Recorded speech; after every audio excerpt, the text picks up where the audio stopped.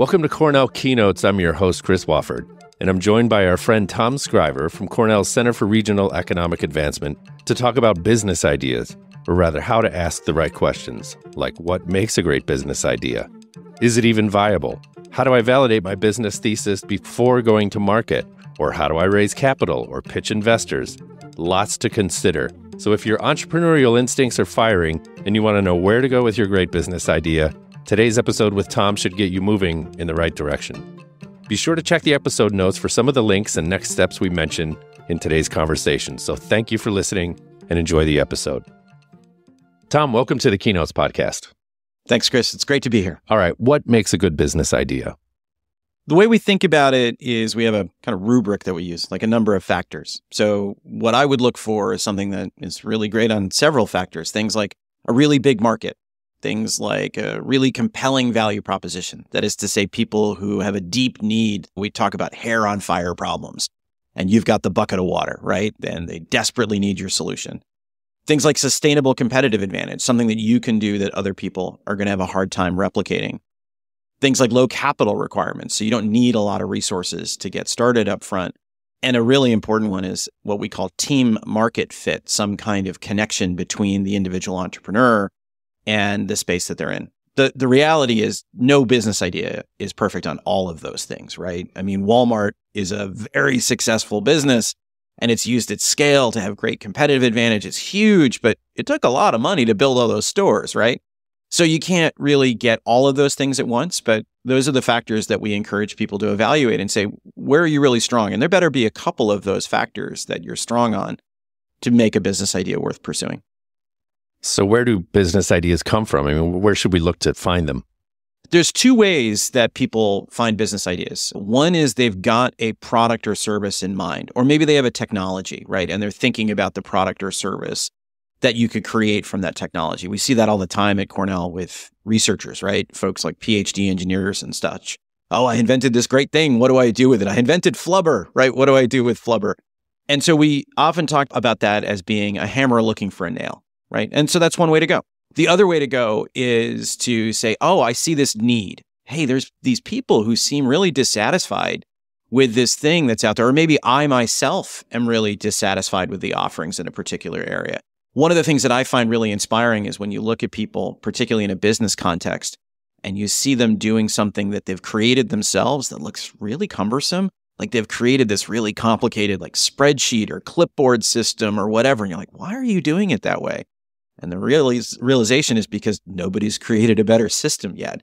That can be a great opportunity. So again, two ways. One, start with a solution. The other, start with a problem. I'll note that both of those have flaws. Neither of them are perfect, right? So I tell my students there are some cautionary tales on both sides. You remember the Segway, right? It came out 20, 25 years ago. It stands upright and it's going to go revolutionize last mile transportation. But nobody wanted to buy that thing for $5,000, right? It was solving a real problem, but it was the wrong solution for the problem. As far as I can tell, the only use case for a Segway is Paul Blart Mall Cop and those tours around the National Mall, right? And on the other side, hey, wouldn't it be cool if you could go to your doctor and with one single pinprick, rather than like having to go stop at the lab and have a phlebotomist take a few vials of blood and all that with big needles, you get one pinprick and with one drop of blood, they could test for 150 things. Wouldn't that be amazing? It would. Problem is, it doesn't work, right? We learned that with Theranos. So on either side, you have to watch out for stumbling blocks, but those are still the places that I look. Start with a solution in mind or look for a problem. So Tom, you're executive director at Cornell Center for Regional Economic Advancement. Tell me how you work with people who have business ideas and maybe within the Cornell context as well. The Center for Regional Economic Advancement, or CREA, we're part of the Office of Research and Innovation at Cornell. And I and my colleagues also teach at the S.C. Johnson College of Business. So we bring a lot of that kind of business aspect of the learning, scholarship, and pedagogy into what we do. And we run a number of programs, but they all have one thing in common, which is that we help people start and grow new businesses. And the fundamental approach that we take behind everything we do is that we look at developing new ventures as a set of assumptions. People make assumptions that can be tested by experiments. So we take this experimentalist view and approach to helping people start new ventures. So a lot of what we do is advising and workshops and really poking and prodding at people to say, state your assumptions, right? What are the beliefs that you have about this business idea or this business model? And how can you test those assumptions to make sure that you're heading in the right direction before you take the big leap of creating an entire product, only to find out that you created the wrong product, or you launched it the wrong way, or your customer isn't who you thought they were, and you spend a bunch of money marketing to get the attention of people who aren't going to buy what you want to sell them, right? So that if you can test those things ahead of time, you can dramatically increase your chances of success. That's what we're all about. The business idea is just the beginning of a long series of tasks and endeavors that have us hurtling toward developing the actual business idea into a business, making the thing. What are the processes that we can anticipate following this? Just give us a big picture trajectory here. When we work with students, when we work with people in the community and talk about business ideas, first thing we do is we go through the process of thinking about, do you have a product or service in mind or a technology? Do you have a problem that you're looking to solve? So start there, right? Then we go through the process of creating what we call a business thesis, which is just a framework for how you define what a business idea is. From a business thesis, we develop that into a level that we call problem solution fit, which is really more deeply connecting a product or service to the customers that it's trying to serve by looking at it through the lens of what is the job that customer's trying to get done? What is the thing they're trying to accomplish that this product or service can help them with? Once you've established problem solution fit, done some testing around that, then it's around developing an entire business model. So now you've got a customer in mind, you've got value that they might be derived from having your solution. Now, how do you find those customers? How do they buy? How do they pay you? What's your revenue model? What resources do you need? What do you have to do? What kind of people do you have in place doing what? What's your cost structure, right? Those are the things that go into an entire business model. And again, getting back to this idea of testing, what it is just layers of assumptions that are made, each one of which can be stated and tested. So that's the larger picture framework. Let's go back to the business idea itself. How should we vet our business idea or the concept? Obviously, it's not a great idea to pitch to just family members or colleagues, those who are close to you. You've got to get outside of your zone. So how might I do this if I was an entrepreneur in Ithaca, for instance, right? I have a great business idea. Let's talk about that process, how we vet it, who we should vet it through. You bring up a great point, Chris, like, oh, is it good to talk to friends and family about this kind of stuff? I'd say kind of yes, but the sooner you can get past that, as you alluded to, the better off you are.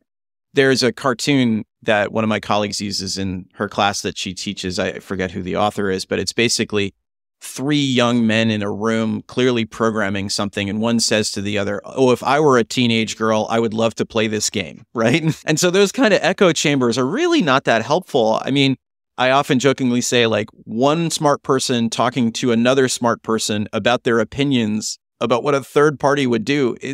Go to the third party, right?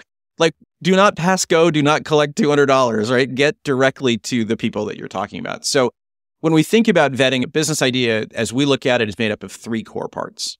One is, what's the product or service? So a brief description of what it is. The next is, who is it for? What's the grouping of customers that you're targeting? And when we say grouping, we mean like a really specific group, not just like all people, right? I make that joke sometimes. Oh, I've got shoes, so who are my customers? Anybody with feet? Well, no, not really, right? I mean, who are the people who actually can derive the value for whatever attributes are of the special shoe that you're making? Maybe it's something that's great for people who do CrossFit. Great. Well, then competitive CrossFitters might be your customer. And then the last part of a business thesis is, what does it help them accomplish, right? So what is it? Who's it for? What does it help them accomplish?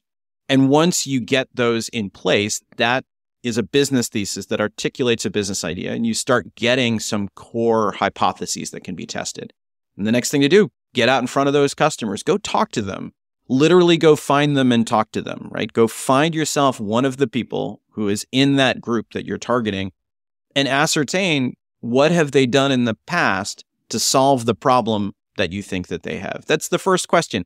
What have you ever done to solve this problem or to do this thing? And the answer you might get back is, I've never done anything to solve that problem. Well, that's a pretty good indication that you're barking up the wrong tree, and then you can very quickly iterate onto something else before you've spent a bunch of time and money.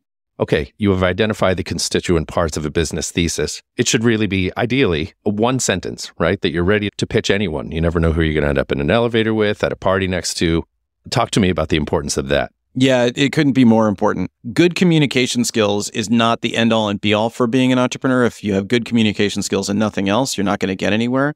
I would call it necessary, but not sufficient. There is a lot of academic research, though, that shows that the best entrepreneurs, the most successful ones, have phenomenal communication skills. And so you can't get past it. And this is the first part of it. It's the tip of the iceberg, if you will. You don't get past to the next step if you don't do this part right. So we do spend a lot of time with people in programs, in workshops and advising and so on, trying to refine that business thesis. So a couple parts to it. One is you're always iterating it. And so getting comfortable with the idea that I have a really crisp business thesis now, and it may change tomorrow. And that's totally fine. You got to be cool with that, right? There was a joke from Stephen Colbert in the White House Correspondents' Dinner back in 2007, where he said of then President Bush, who was sitting on the dais, if you recall, he's a man of principle. He believes on Wednesday what he believed on Monday, regardless of what happened on Tuesday. Right? I love that joke, right? Yeah. And I use it all the time. You don't do that, right? But at whatever it is, you've got your thesis right now that you're pointing at. And you made mention of an elevator, and that's the apocryphal like elevator pitch. But the truth is, you often do have 30 seconds, 60 seconds, 90 seconds to say, this is who I am and this is what I'm about. And if you can focus in on those three things, what you got in terms of what are you doing, product or service, for whom, who's the customer, and what does it help them do? That gives the recipient of the information enough to click into to say, okay, I'm interested to learn more or not. And that's what it's all about. So Tom, what are the frameworks for validating a business idea? What are the processes involved? There's no single right way to go. First off, this is where you start to get into the combination of art and science. We do talk about, and we really sincerely believe, taking an experimentalist approach, but some of my scholarly colleagues at Cornell might look at how we do experiments and say that's a little bit loose compared to what would lead to a peer-reviewed paper. But something as simple as, if I assume you, Chris, are a member of a customer segment who would value a solution, I'm making a hypothesis, I'm making an assumption there that you have a particular problem or job to be done that you're trying to get done. So as I alluded to before, something as simple as asking you, how have you solved this problem in the past, is the really key first step that I always find, to my surprise, a lot of entrepreneurs have a hard time even getting to. And that's a key first step. Getting to your question about frameworks, we use a framework from Alex Osterwalder and his colleagues. It's called the Business Model Canvas. It is a very good strategy framework that we like a lot. Like any framework, it simplifies things. That's what it's there to do. It simplifies and creates categories so that people can understand things better. It means it's not perfect. There is no perfect one, but it's one that we find works quite well for articulating the entirety of a business model, which again is both the delivery of value as well as the capture of value. So it's that third step beyond an idea. Start with an idea, establish problem, solution fit, then get to a business model. And so we use the Business Model Canvas as a way of articulating the assumptions within a business model. So at this point, are we ready to develop or produce a minimally viable product, or am I getting ahead of ourselves? So that's a great phrase. Minimum viable product, or MVP, is one that gets trotted out all the time in the entrepreneurial community. And it's one where I have a very specific meaning. And so I almost get a little allergic when other people use other meanings for it. So let me elaborate. My engineer friends, my computer science friends in particular, are prone to thinking of an MVP, a minimum viable product, as what I would describe as a technical proof. So I'll see computer science students come to me all the time and say, oh, Professor Scriver, I made an app. And they'll show me the app that they made. And they'll look, you scrolls and the buttons do things when you click on the buttons, and the drop downs have drop down text in them and so on. What did they actually prove by creating this app? They didn't prove anything about customer demand. They didn't prove anything about whether or not it does a thing that people cared about. They proved whether or not they could make an app, which is not an insignificant thing for many people. But Cornell, we have a pretty good computer science department. So I never really doubted that a Cornell computer science student could create an app. So I'm usually in that position of giving them the disappointing news that they didn't actually prove anything that really moved the needle on understanding. So what is a minimum viable product then? It is about demonstrating customer demand. So they're a test of whether or not the solution, the product or service that you're offering, meets a customer demand and creates value enough to induce that customer to do something about it. So the best phrase that I ever heard about it is that you're guessing what's minimum. The customer is telling you whether or not it's viable. That's what a minimum viable product does. And so whenever I hear somebody talk about, oh, I've got an MVP, my first follow-up question is, great, an MVP is a test. What were you testing? Okay, so Tom, through this whole process, many phases through this, how do we deal with setbacks, whether they come at us early on or even late in the process, which can be even demoralizing? Yeah, I've yet to meet an entrepreneur, successful or otherwise, who didn't have setbacks, right? So that is inherent to the process. And I think number one is my advice to people to say, just find a way to be comfortable with that. You're going to wake up one morning and some unexpected negative thing is going to have happened, right? And that's just the way, unfortunately, it is. There's no way to completely isolate out of that. So the question is, what do you do about it? And within any one of these things is information. That's the key thing. Is the first thing to do is to say, let me extract the information that I'm gathering. And the information might be that the supplier that I thought would supply me is no longer willing to do so, or the partner is not going to partner, or my marketing strategy to get my customers to be aware of who I am and even show up on my website isn't working as well as I thought. Every one of those things has information in it. It's a question of what you do with that information next. That's the key thing. And so this gets to an entrepreneurial concept that we call a pivot. Pivot, think about basketball, right? You've got one foot planted on the ground. You're moving the rest of your body around an axis.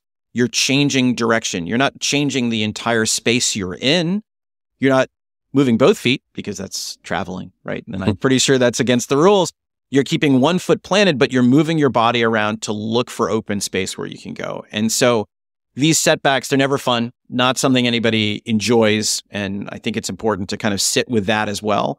Bad news is bad news, but take the information out of it and then use it to say, okay, so if that door is now closed to me, that's information that I have now about reality that I didn't have before. It was always closed. I just didn't know it. Now I know that it's closed.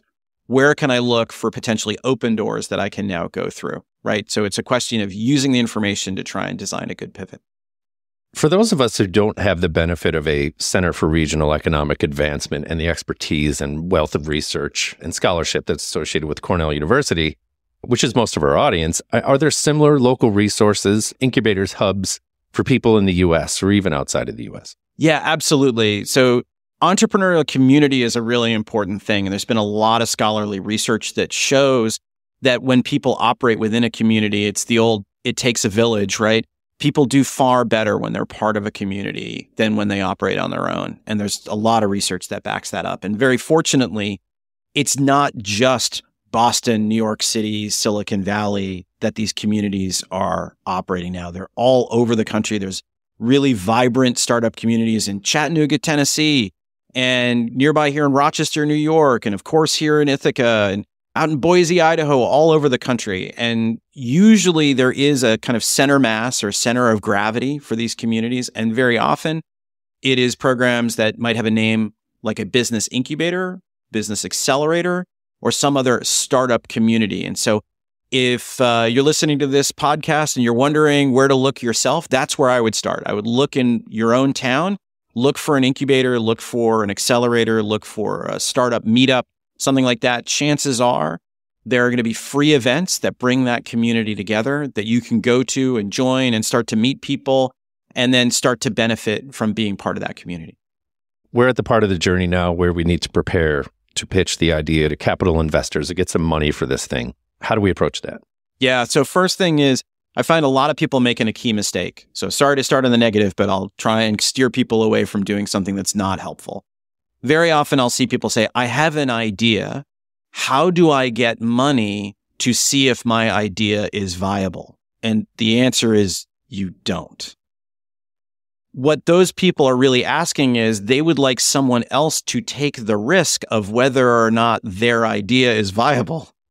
And from an investor's perspective, that's not really a great trade-off. So what you would find instead is an investor is going to look at it and say, what have you been able to do cheaply for free to test your core hypotheses and assumptions so that the thing that is next to do is something that is more expensive, requires capital, financial resources to go to the next step.